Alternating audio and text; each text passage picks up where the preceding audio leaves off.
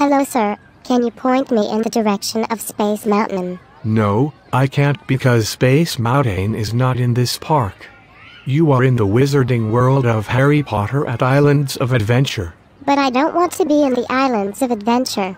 I want to be at Walt Disney World.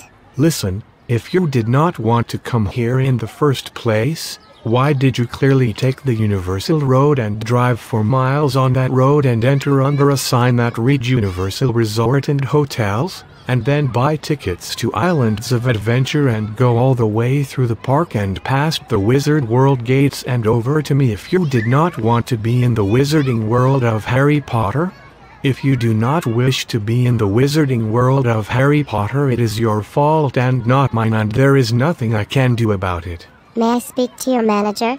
I do not like your attitude. I am the supervisor of this park. If you have any complaints, put them in writing and send to corporate or call our toll-free number at 1-800.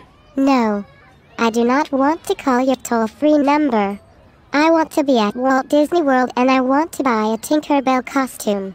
I do not want this stupid wizard crap.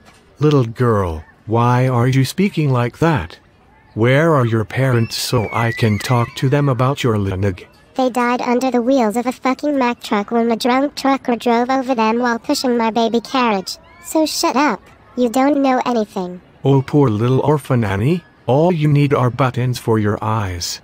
Where are your parents now? Really? I told you they died, you bastard. You vile sick college dropout who couldn't afford anything but drugs from his drug dealer, and now you are stuck in hell as a 30-year-old going bald without a college degree or future. And now you are getting minimum wage without insurance. Part-time at the Mr. Big Man with the bald spot on your freaky fat face. Well, there goes my confidence. I am such a pathetic moron that I am offended by a 6-year-old drinking too much go-go juice. Now I should just go home after quitting my job, get a tub of ice cream, put on a dress and watch every single Dr. Phil and Oprah episode in existence.